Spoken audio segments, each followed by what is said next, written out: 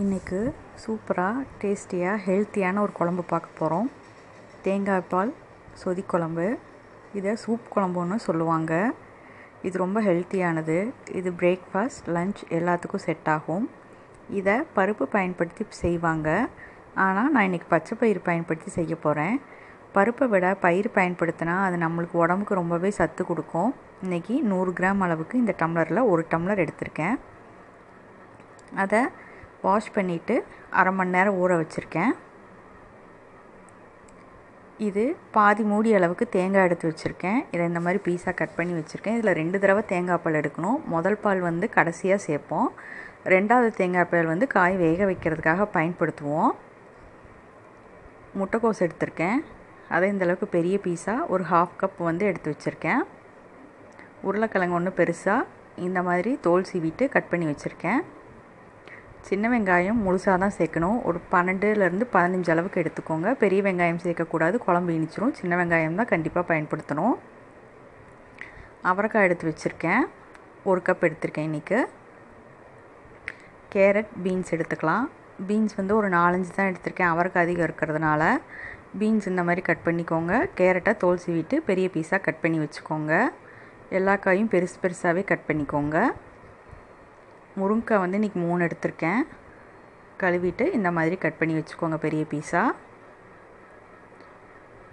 பெங்களூர் தக்காளி எடுத்திருக்கேன். இது பெரிய சைஸாக இருந்ததுனால 1 எடுத்திருக்கேன். நீங்கள் சின்னதாக இருந்துச்சுன்னா 2 எடுத்துக்கோங்க. அப்போ தான் கரெக்டாக இருக்கும்.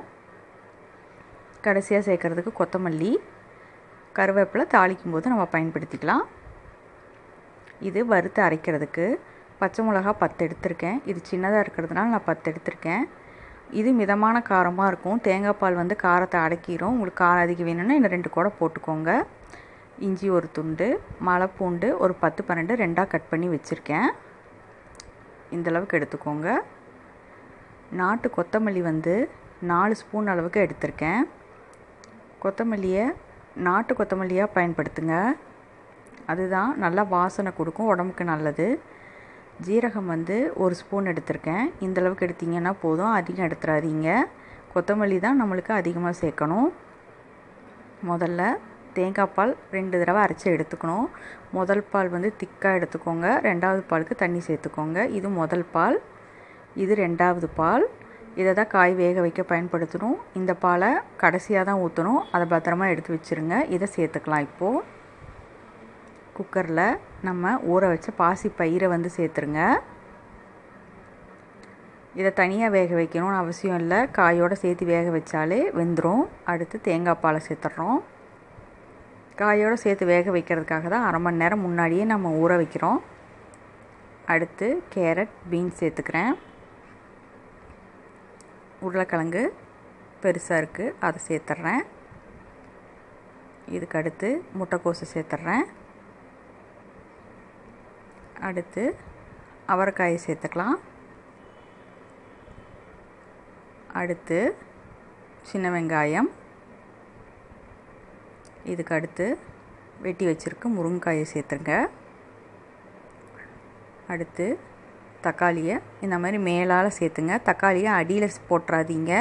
தக்காளி இந்த மாதிரி மேலே போட்டால் தான் நல்லாயிருக்கும். அதனால் இதை கடைசியாக இந்த மாதிரி மேலே போட்டு சேர்த்து வேக வைங்க. இதை மீடியம் ஃப்ளேமில் வச்சு வெயிட் போட்டுட்டு 4 விசில் அளவுக்கு விடுங்க. அப்போ காய் எல்லாமே நல்லா வெந்து வந்துடும். ஹை ஃப்ளேம் வைக்காதீங்க, மீடியமில் வச்சு வேக வைங்க. 1 ஸ்பூன் தேங்காய் எண்ணெய் விட்டுருக்கேன். இதில் கொத்தமல்லி, ஜீரகம் இது 2ஐயும் வறுத்துக்கிறேன். தேங்காய் எண்ணெய் தான் பயன்படுத்தணும். வேறு எண்ணெய் பயன்படுத்தினீங்கன்னா நல்லா இருக்காது. பச்சை மிளகா, இஞ்சி பூண்டையும் சேர்த்துட்றேன். இதையும் சேர்த்து நல்லா வாசம் வர்ற அளவுக்கு வதக்கி எடுத்துக்கோங்க. குழம்புக்கு வாசனை கொடுக்கறது இதுதான். தேங்காய் பால் பயன்படுத்துறதுனால நம்ம எண்ணெய் இந்த குழம்புக்கு அளவாக தான் சேர்க்கணும். அதிகமாக சேர்த்துறாதீங்க, அது நல்லா இருக்காது. தேங்காய் எண்ணெயை பயன்படுத்தினா தான் அந்த வாசம் நல்லாயிருக்கும். கடலை எண்ணெய், நல்லெண்ணெய்லாம் சேர்த்திங்கன்னா அந்த வாசம் நல்லா இருக்காது. அதனால் முடிஞ்ச அளவுக்கு தேங்காய் எண்ணெயை பயன்படுத்துங்க. இதை சிம்மில் வச்சு நல்லா வதக்கி ஆற வச்சு அரைச்சி எடுத்துக்கணும். இந்த மாதிரி நல்லா வறுத்து எடுத்துருங்க. அடுத்து தாளிக்கிறதுக்கு ஒரு ஸ்பூன் கடுகு, கருவேப்பிலை மட்டும் எடுத்திருக்கேன். நீங்கள் வெங்காயமோ இல்லை பெருங்காயம் வேறு எந்த இதுவுமே தாளிக்க தேவையில்லை. ஏன்னா வெங்காயம் ஆல்ரெடி நம்ம கூட வேக போட்டிருக்கோம். நம்ம வதக்கி வச்ச பச்சை மிளகாவை இந்தளவுக்கு நல்லா நைஸாக மை மாதிரி அரைச்சி பேஸ்ட்டாக எடுத்து வச்சுக்கோங்க. நம்ம வேக வச்ச காய் பாருங்கள் சூப்பராக வெந்து வந்திருக்கு. தக்காளி எல்லாம் மேலாப்பில் அப்படியே நிற்குது.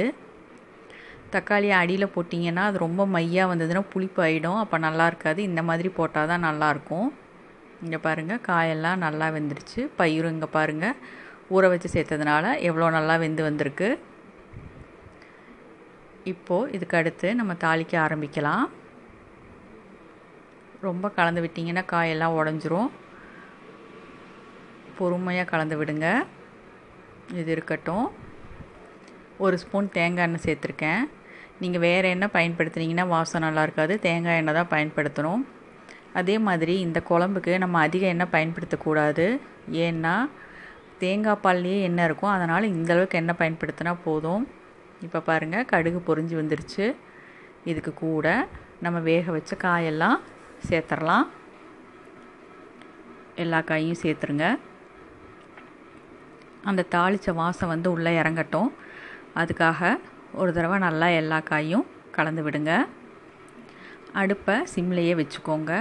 அடுத்து நம்ம அரைச்சி வச்ச பச்சை மிளகா பேஸ்ட்டை சேர்த்துருங்க. சேர்த்துட்டு ஒரு தடவை கலந்து விடுங்க. இது காய் ஏற்கனவே வெந்ததுனால நம்ம ரொம்ப நேரம் குழம்ப கொதிக்க வைக்கணுன்ற அவசியமெல்லாம் இல்லை.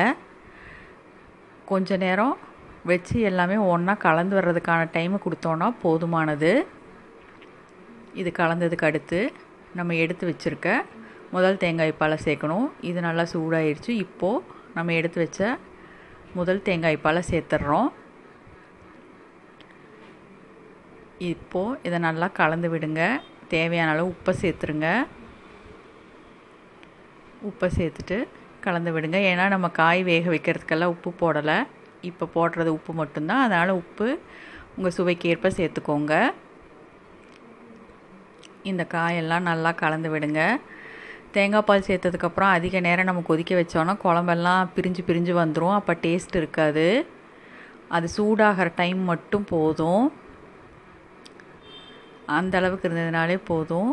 இங்கே பாருங்கள் இது எல்லாமே நல்லா கலந்து வந்துருச்சு. போதும். இங்கே பாருங்கள் நுரக்கட்ட ஆரம்பிச்சிருச்சு. இப்போ ஒரு 2 நிமிஷம் மூடி வைங்க. அடுப்பு சிம்லையே இருக்கட்டும்.